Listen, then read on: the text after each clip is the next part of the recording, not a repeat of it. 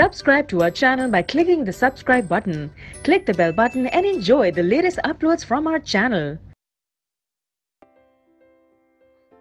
Student, the question is following table shows sale of shoes in store during 1 month.